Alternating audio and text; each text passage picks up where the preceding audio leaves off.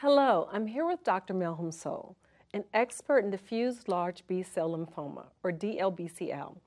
In this video, we'll discuss some challenges and unmet needs in the treatment of relapsed or refractory DLBCL and the role of Zynlonta in this therapeutic area. Why don't you start by giving our viewers an overview of relapsed or refractory DLBCL? I'd be happy to. Diffuse large B-cell lymphoma is the most common subtype of non-Hodgkin's lymphoma. It represents just about a third of non-Hodgkin lymphoma cases. Diffuse large B-cell lymphoma is clinically aggressive and treatment can be challenging. That's because at least 40% of patients, they will fail their first-line treatment or they relapse after remission. Now, following that failure or relapse after the first-line therapy, second-line treatment options may be considered. For example, stem cell transplant or SCT is a curative option, but about half of the patients are ineligible because of either advanced age, comorbidities, social and access issues, or individual choice.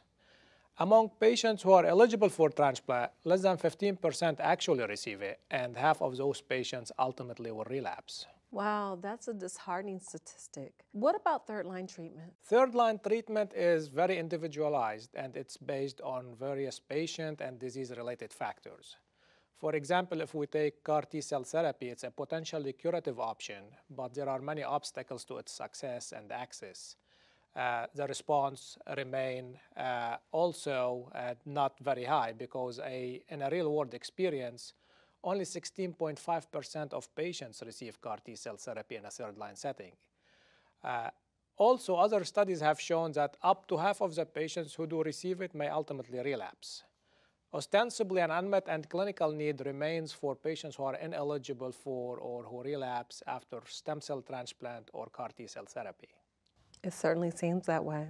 Well, on a positive note, there are many treatment options that continually evolving and help to address this need. Well, that's a perfect segue to Zynlonta. Why don't you explain what it is and specifically what is it indicated for? Sure. Zynlonta is an antibody-drug conjugate for relapsed or refractory diffuse large B-cell lymphoma. Zynlonta is indicated for the treatment of adult patients who relapsed or are refractory with large B-cell lymphoma after 2 or more lines of systemic therapy.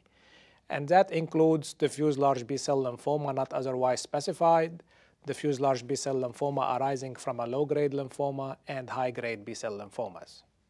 And knowing that different approaches to treating relapsed or refractory DLBCL are needed, can you tell us how Zynlonta works? Of course. So Zynlonta is the first and only CD19-directed antibody-drug conjugate, or what we refer as ADC. It is approved for diffuse large B-cell lymphoma.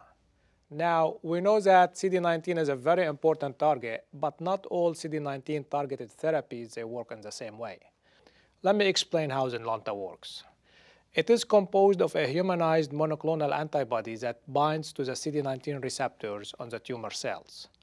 When Zynlonta binds to the CD19, it is internalized into the tumor cell, and unlike other CD19-targeted treatments, there is a unique cytotoxic PPD dimer payload that gets released inside the cell. Now, this PPD, which is an alkylating agent, it binds to the DNA minor groove and forms a cytotoxic DNA interstrand crosslinks. This subsequently induces tumor cell death. Dr. Solh, thanks so much for sharing your time and expertise in this area. We hope you found this discussion informative. To see more of our discussion, please watch the other videos available in this series. For additional information, you can visit ZynlontaHCP.com or contact your ADC therapeutic sales representative. Now, please take a moment to view the important safety information for Zynlonta.